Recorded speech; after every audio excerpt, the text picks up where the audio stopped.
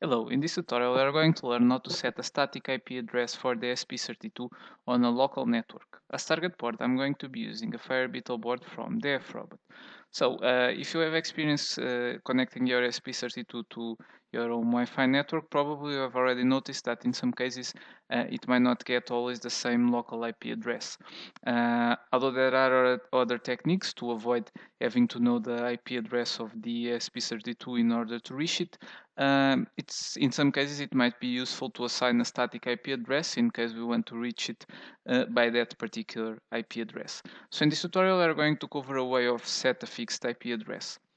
But before we jump into that, we need to understand that when we are connecting the ESP32 to the Wi-Fi network using, or I would say, the standard method of just passing the network name and the network password and getting an IP address assigned by our router, in fact, what is happening is it is using the DHCP protocol under the hood. So the ESP32 is acting as a DHCP client, and your home router, assuming that you are working in a home network, typically is the agent that does the role of DHCP server.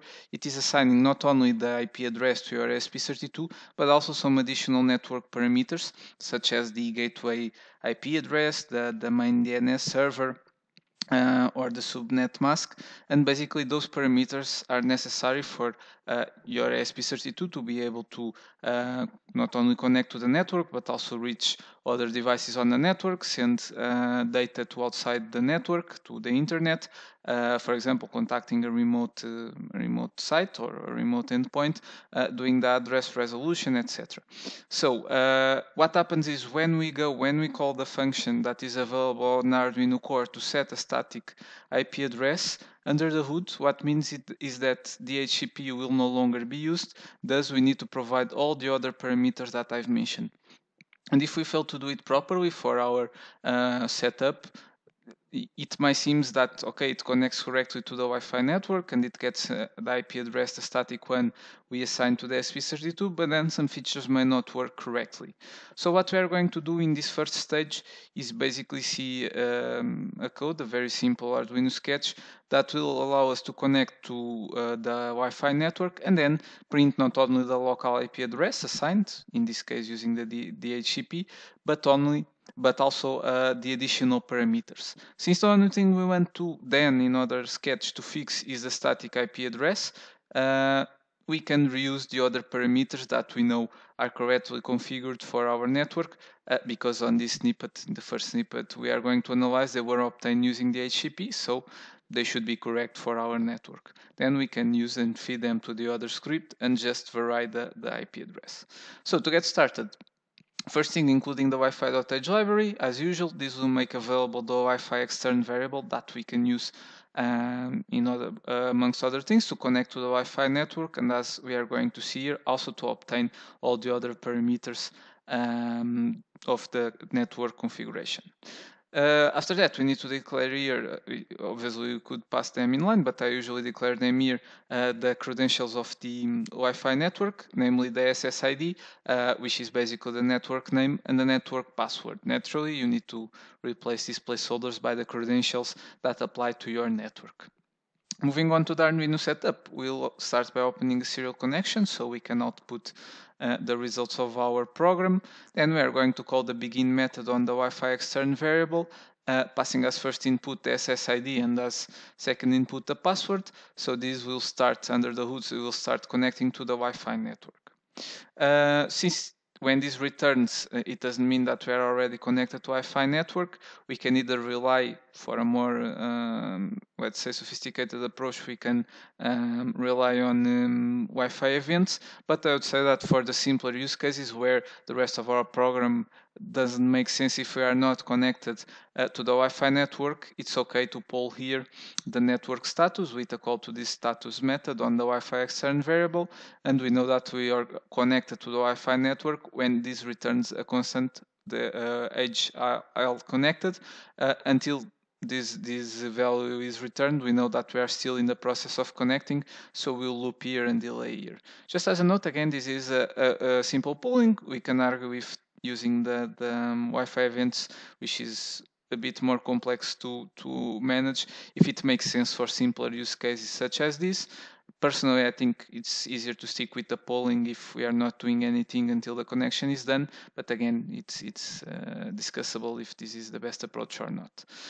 Moving on, assuming that after this point we are already connected to the Wi-Fi network, the next thing we'll do is printing the parameters of our connection. The first one will be the local IP address that was assigned to my ESP32 on this network.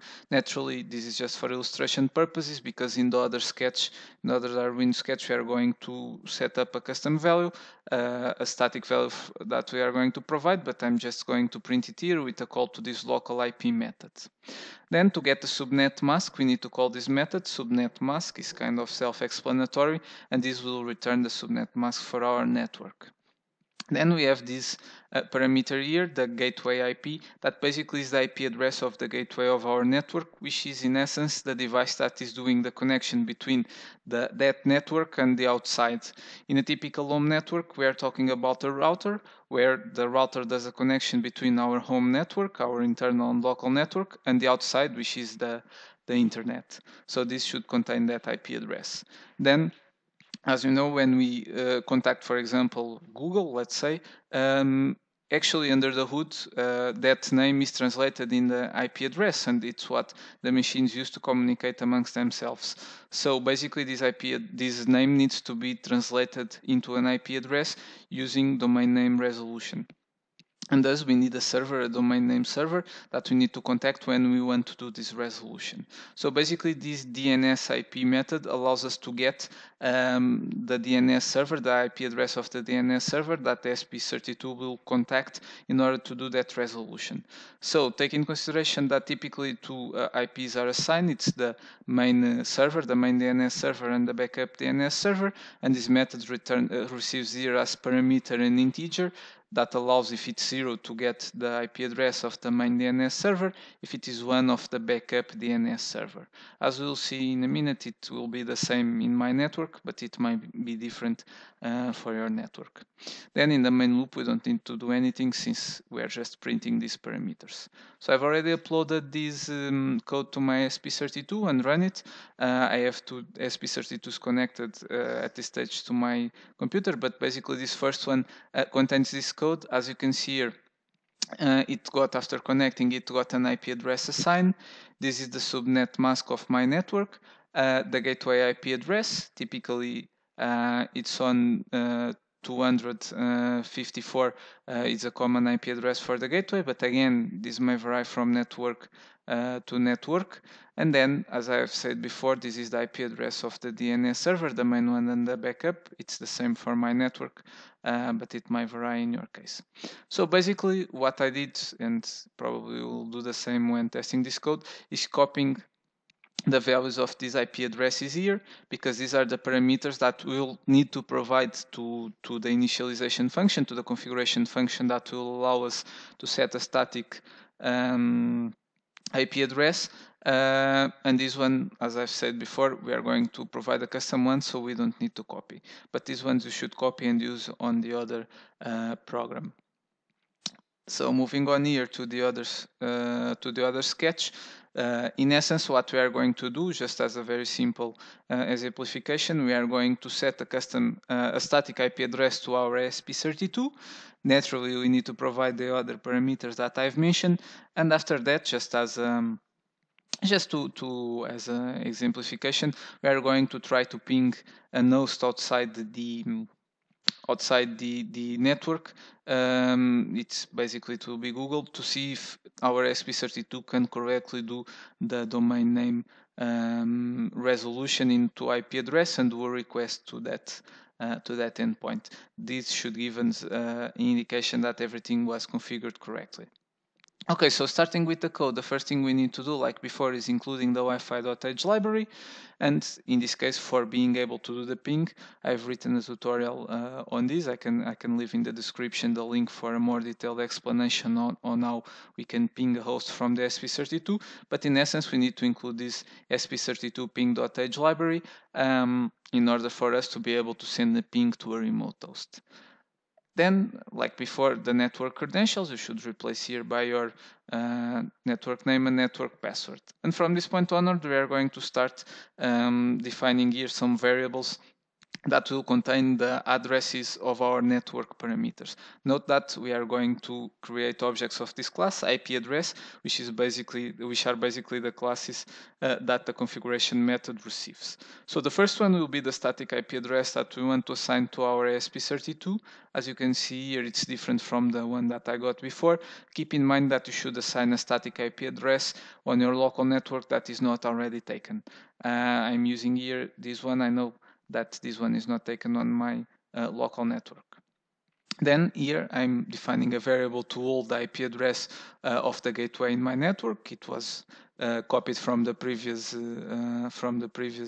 code and pasted here. The subnet, also same thing. And here I'm just defining a variable to hold the IP address of the DNS server, because as I've said before, it's the same, the main and the backup. In your case, if it is different, you should probably declare two different variables to hold the IP address of the main and of the backup domain name server. So moving on to the Arduino setup, like before, calling the begin method so we can output the results of our program. Then in this case, before we try to connect to the network, we need to call this config method on our Wi-Fi extern variable and pass as first input the static IP address that we want to assign to our ESP32, as second input the gateway IP address, as third the subnet mask, and as fourth and fifth we should pass the IP address of the main and secondary DNS servers. Since this method call returns false in case something goes wrong, I'm printing here a configuration failed message just for the user to know that something failed. In your case, you can either return or keep the code, so it doesn't matter much because we are just here testing, but obviously for a real application scenario, probably here the error running will be a little bit more complex, writing to some sort of log or something like that. Here I'm just printing a message to the console saying that the configuration failed. So assuming everything goes fine, from this point on we should have already configured these network parameters, but keep in mind, like I've said before, in this case our ESP32 won't be using the HCP to get the network parameters, so we are basically relying on passing these network parameters correctly to the config method.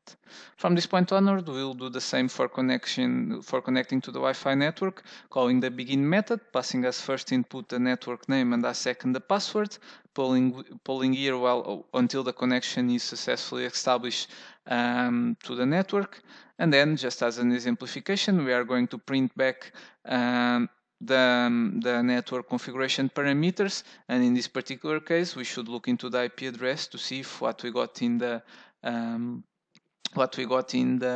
serial monitor matches this one. And then, so basically, just to recap, these are exactly the same methods we have called in the previous snippet of code.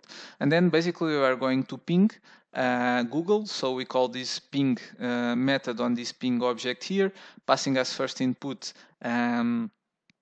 the URL of the endpoint that we want to ping, and as second optional parameter we pass the number of pings that we want to do. By default it's 5. Here I'm passing the value 3, so we are pinging Google 3 times.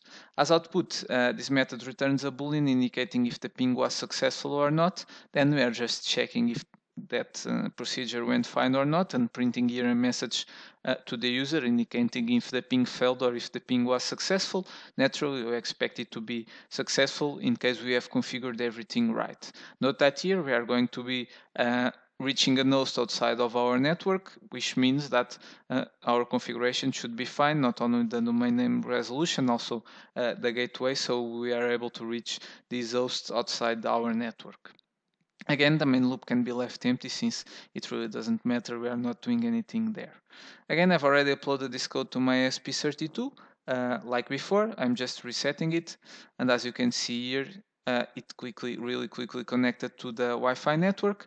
As you can see here, I've received exactly the IP address, the static one that I've requested, that I've configured. Then all the parameters, all the additional parameters that are being printed match the one that I've shown before in the previous sketch. This is what is expected because we also set this manually. And to finalize, as we can see here, we got a successful ping to Google, which means that at least this basic functionality of being able to reach a host outside the network and do the domain name resolution should be working fine. That's it. Hope this video was useful. Very simple to set a static IP address.